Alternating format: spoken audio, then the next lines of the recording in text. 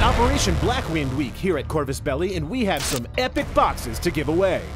Drop your comments using the hashtag #CodeOneBlackwind and retweet, interact, and subscribe on YouTube, Twitter, Instagram, or Facebook for your chance to win a copy of this new Infinity CodeOne Battle Pack. Good luck and keep connected.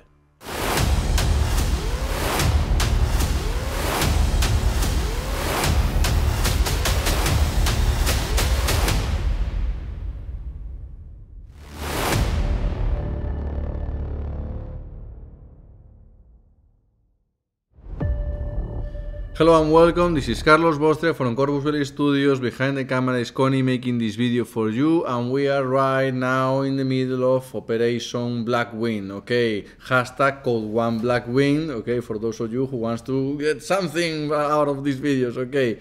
This is the concept design video for all the bundle for Gen Con 2022, okay? So we're going to show all the dossiers that we like so much to show because we consider them also our little pieces, okay? So let's go, lots of stuff to see, here we go.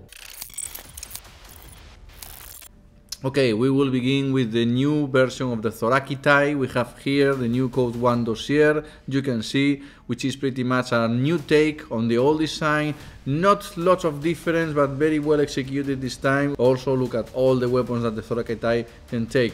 Thorakitai are considered, okay, the basic line infantry from the steel phalanx, okay, apart from the myrmidons, which are, as we know, the real infantry, but these are, you know, Greek-themed soldiers in a certain way, combining a little ancient Greek mythology elements to sci-fi soldiers in a little mix. You will see lots of details in the helmets that make them have that kind of, you know, Trojan feel in a certain way, and carrying shields, okay, that's why the Thorakitai have armor 3, which is pretty high. So also swords, well, nothing new here in Infinity, many people carry swords, but this is a mixture of sci-fi with ancient Greek elements, kind of Ulysses 31 in a certain way, and this is how the 3D modeler has been able to put this together. We like these figures so much, and I think they have a lot of flavor right there.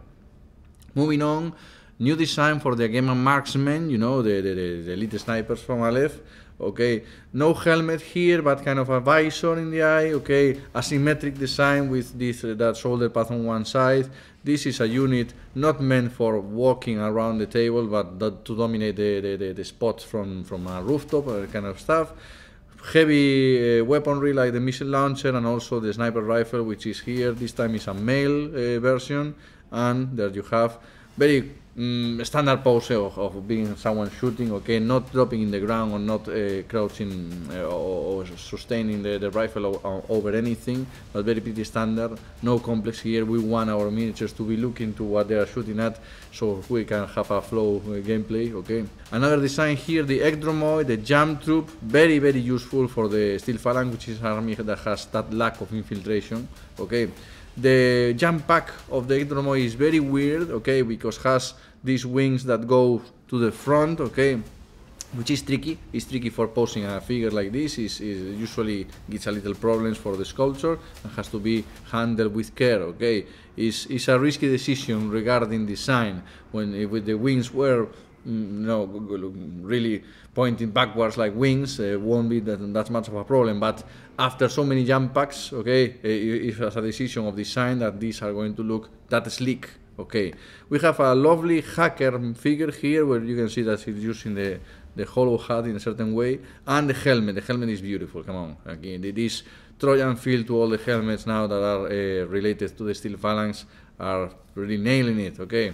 Now the Thereos, okay, this female unit, specialized hacker kind of unit for steel phalanx, female, very light design, okay, and no helmet here, so attractive female, very complex backpack right there, stepping a bit away from the rest of the designs if you take a look at that.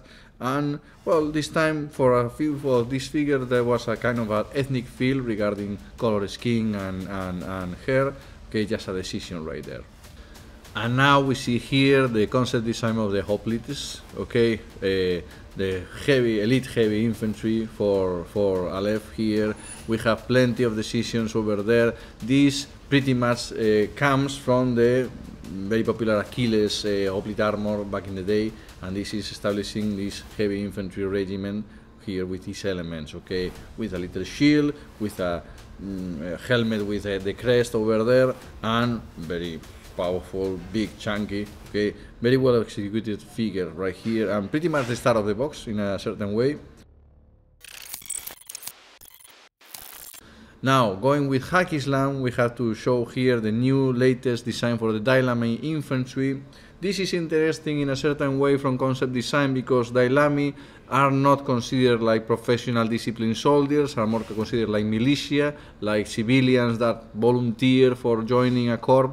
So in the first design back in the day, the Dailamis were a bit like people who got some sports gear or mountain gear and get into the battle. They are not considered to behave disciplined in the battlefield. It's like facing militia. Some guy pops out from behind a rock with a missile launcher and shoots horribly bad. Another guy pops out and shoots at you and nails the shot. You know, it's that kind of low risk, high reward kind of unit where you can infiltrate them and try to deliver a deadly blow and something like that. But regarding concept design here, because this was going to a battle box, they have to be very attractive, and that is where the color scheme is so important, because if we were really coloring militia, they can be any kind of color, okay, no coherence there, but because these are going to be in a very important box, they have to look beautiful. So that's why this design is militia, but in the future, a volunteer soldier, but in the future, and has established a very coherent color scheme. Haqqislam 6, one of the classic, most beautiful figures from the Infinity line, since it was sculpted by hand back in the day. It's pretty difficult even today to have a super attractive miniature up to that standard. Okay, we have something very similar here with the 3D model, which is beautiful, but as a person who has been in Infinity since the beginning, I can still remember the classic Haqqislam 6, which was an absolute delight of a miniature, really. This is pretty much an homage to that classic figure, not stepping too much away from the original design, really. I mean, the Haqqislam 6 were one of the best designs from the Haqqislam back in the day, with human sphere, the first human sphere that was going to be made. Haqqislam got so many good designs back in that day. Haqqislam Barit, okay, hacker also for Haqqislam. We have a female here. We have a very a kind of a creative decision here with the ponytail coming out of the hood. Okay, very well constructed design over there. We have all the best tactical vests here. We have seen this as a male design back in the day. This is the female version with the rifle and light shotgun and hat posing for the hologram. Haqqislam Nadir here with the camo pattern in the poncho. Okay, this is a unit considered to be camouflaged. Okay, and has that kind of trait to it. If you look at it, it's pretty much Haqqislam Fidai with a poncho on it. Not too many risky elements, and something that will look cool with a good painting job on it.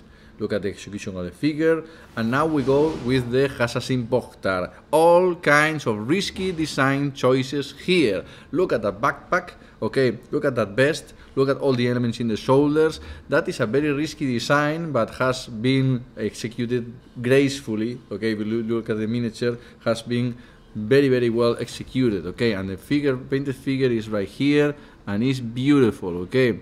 But from a concept design perspective, all kinds of risky choices here with many of the volumes that this armor has, okay. Finally, execution is everything, and here it's beautiful, okay, but careful. This one, when we were looking at the design, is like, okay, I like it, but wow.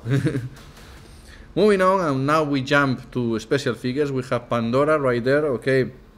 Pandora is a scientist, lab coat design, kind of stuff like that. Very plain kind of unit in certain elements of design, very ALEPH-ish, okay.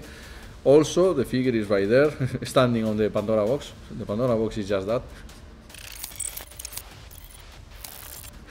Moving on, Raman Rouhani from Defiance. We know this guy, okay, one of the few members of Defiance, now having a absolutely badass figure, okay, in my opinion. Very cool figure for Raman Rouhani, okay. Moving on, another crew member of the Defiance, Trisa N33.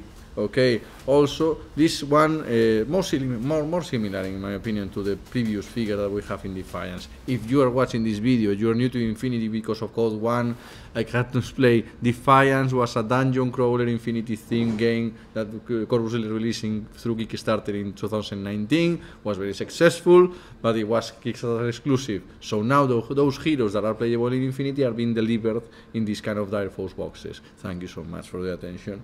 The Underworld Fixer, the HBT that comes in this Obsidian Head Dire Force box, this is kind of a nomad unit, or unit character from the Infinity Fluff, has been colored in very excessive chewing gum pink here.